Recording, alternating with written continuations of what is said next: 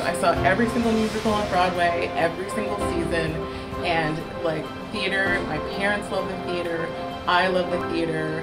We watch the Tony Awards every single year. I would go and see, if I have to stand, I'll stand. If I need to go rush, I'll rush.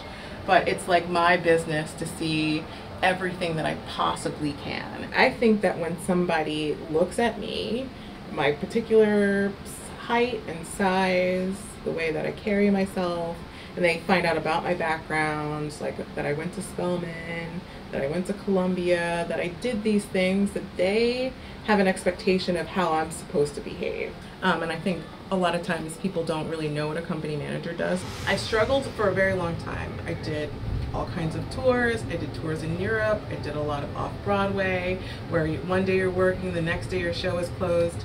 And my parents, and my dad in particular, really supported me through all of those things. While it has been hard, coming here was a full circle moment for me.